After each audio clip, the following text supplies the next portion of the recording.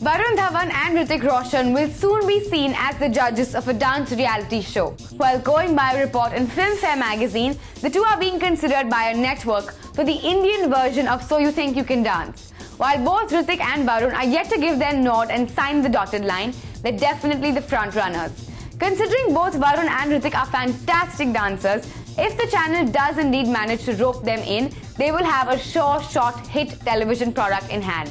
The report also suggested that the team will start shortlisting the talent, which is a mix of professionally trained and amateurs in the coming month. However, the show is expected to go on floors with these stars in the month of May or June. Stay tuned to this space for more updates.